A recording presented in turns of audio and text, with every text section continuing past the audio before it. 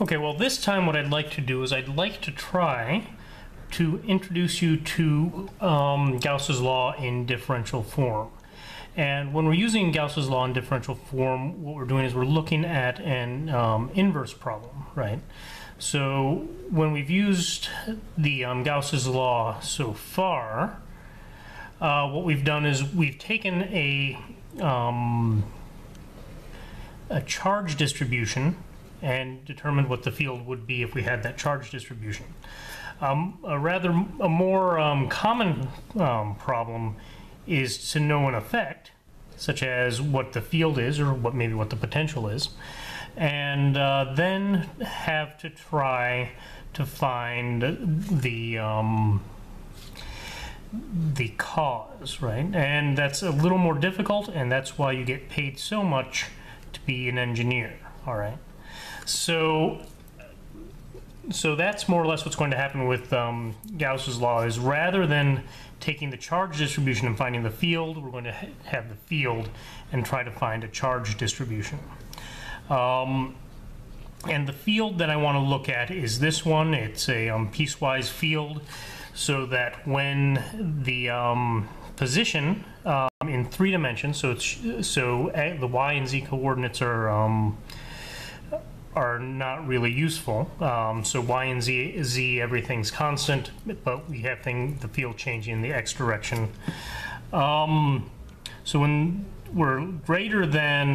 x is greater than w over 2, we have this constant electric field epsilon naught in the positive x direction.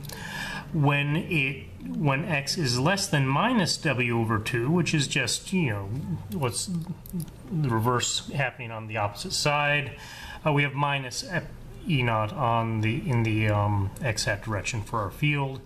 And so in the remainder, when the absolute value of x is less than w over 2, so in this region of width w, we have this function here, the sine of x times 4 epsilon naught over w squared times the absolute value of x times w minus x squared. This is nice and dimensionally homogeneous, that's why there's a w there. And so that gives you sort of an idea of what it looks like, right? Right? Wrong. You don't really know what that looks like. I think maybe you can have some idea, but really with something like this, it's getting complicated enough that what you should do is you should try to draw out a representation of what the field is, right, as a function of x, okay? So as a function of x. So let's see. So to do that, first we want to say, okay, we have our limits here. So we know that at w over 2 and minus w over 2, there's some sort of difference between what is happening. There's a change in the behavior of the electric field. And at minus w over 2, it's at, the electric field is this minus E naught. And at positive w over 2, it's at this level positive E naught. All right, so minus w over 2 and below, we've got minus E naught, and positive w over 2, and above positive E naught. Now when we look at this here, we'll see that at w over 2, this is w over 2 minus x squared, w over 2 squared. So this whole thing is w over 4, w squared over 4, which cancels that out. So it's just epsilon naught times the sine of x. So this is actually going to meet in both of these locations. So that's something nice to think about. On top of that, we know that when x is small, right, this is just sine x times the absolute value of x is just x. When x is small, we have a more or less linear function like this, and then it's going to come up and meet at that place, sort of like this. So this is what our function looks like. We get a lot of functions that look sort of like this, have the same general behavior in physics. So there might be some differences. Usually there's a different function that we use to write that sort of shape. But this will do. This is simple enough, and something that I think you can get your head around pretty easily, right? So because of that, we're going to use this, and we're going to try to find, in this case, the charge distribution rho.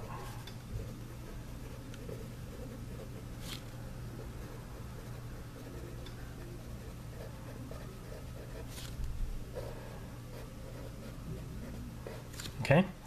I'm going to end up with a drawing, I think, so of what rho is, right? So probably what's a really good habit to do in something like that is to maybe draw this so that I have a little bit of space. I know I'm going to have some space here for drawing rho when we get to that point at the end of the video, right? So I've got this guy here, he's ready to go. When we do this, we'll be able to show rho.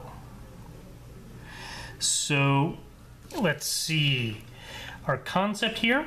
Well, this is pretty easy. I've told you already that it's Gauss's law. This is Gauss's law in differential form. Gauss's law in differential form is that the charge distribution at some point x is equal to epsilon naught times the divergence of the field at that point. So basically a kind of derivative of the field at that point. So I think we're ready to go. We don't need any fancy stuff in this case. So this is really a direct application. It's just a little different from what you might be used to. So we'll just use a strategy and go from there. So our strategy in this case, I mean, it's a direct application of this equation. There's nothing major about it. The only thing is that we need to look at what happens in 3 different regions. 1 here, 2 goes from minus W2 to W over 2, and 3 here, right? So we want to look in these 3 regions and see what happens. Now it's easiest, and so I think we'll go ahead and do that. We'll investigate in regions 1 and 2 with Gauss's law. Okay, so we can do that. That's fine. That's easy. That's something we'll be able to work with very, very directly. After we're done with that, or actually we want regions 1 and 3. So these guys have this nice constant thing. If anything's going to be easy, it's going to be taking the derivative of a constant, right? Then we'll do so for region 2. And that'll be really nice, right? That's the point where we're going to get to really play with the derivative and see some stuff, and that's basically the part that I want to show you. In regions 1 and 3, what's going to happen is we don't see anything different from what I'm showing you in class, right? So we've got rho 1 is equal to minus del E1, right? And that's minus del well, let me write out the del operator for you. The del operator is x hat ddx plus y hat ddy plus z hat ddz in Cartesian coordinates. And since we have the Cartesian coordinate here, it looks like that's probably going to be our best thing to work with, right? And then we'll dot that into this function here, E naught times x hat. So let's see, what sort of things can we do here? Well, first of all, actually this is epsilon naught, sorry.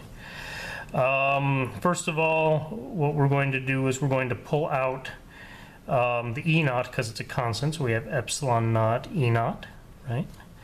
And then we're going to take the projection with the x hats. So the x hats save only the ddx, right? And that's with respect to 1. There's nothing else out here, so 1 is the number, and the derivative of a number is just 0. So that's something we saw in class. That's easier than most of the stuff we did in class, and I think you're perfectly capable of doing that. And I think it's also completely obvious that this is just this with a minus sign in front, and a minus sign is a constant. Even if you wanted to just put minus 1 there, the derivative of minus 1 is 0, so we're at 0 again. Nothing difficult so far. Now what we want to do is we want to do a slightly more complicated derivative. It's not something that's going to win you any prizes, but it is slightly more complicated than a lot of the ones that you're going to do, just because it has this sine function and it's got all this other stuff going on. And so it's probably best to play with this all together. E2 is going to be this fairly long thing, so let's just write it all out. Sine of x, right? 4 E naught over w squared, absolute value of x times w minus x squared in the x hat direction. We just said del dot x hat is just the derivative, so with respect to x. So we can just go with that.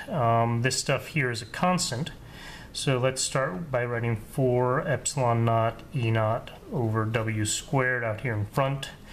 And then we'll just do this projection part. So we have just d dx, the partial derivative with respect to x. Then we have sine x times the stuff in parentheses. If we distribute that, the sine of x times this absolute value of x is just x. I mean, that's basically definitional. So we have d dx of xw minus the sine of x times x squared. What we can do with that is we can put an absolute value of x times x. So one of these guys gets whatever his sign is removed by multiplying by the sign, and we're left with just one of them. So now we get to play with the chain rule. Now I know you love to play with the chain rule. I know you've been waiting for that. So let's go ahead and get going and have a little bit of fun, right? So, you know, the first part isn't so bad. The derivative of x with respect to w is just w, not a problem. Then when we do this part, what we're going to have to do is we're going to have to say we're taking the derivative with respect to x of the square root of x squared. We've done this before. I know you're not too worried about it.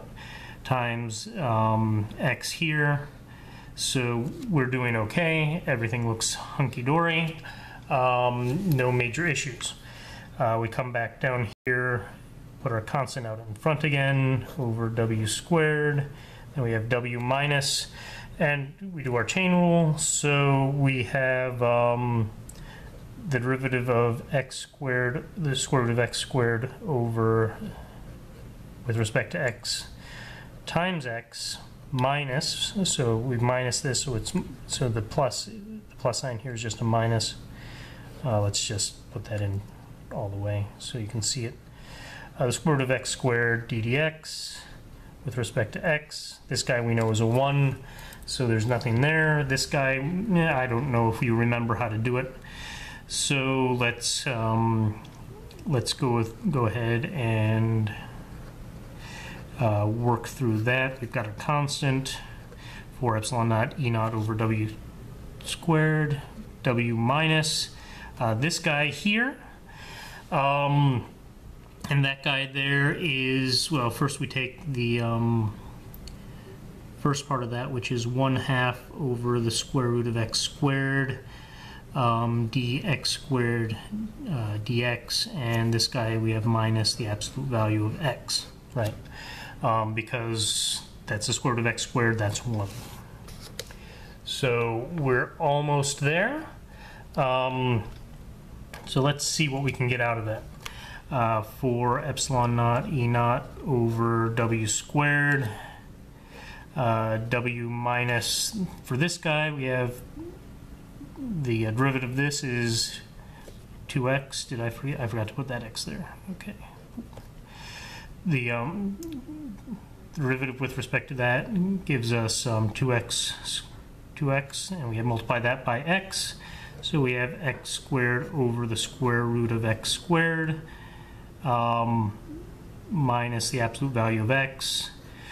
This is just the square root of x squared, right? So that's another absolute value of x.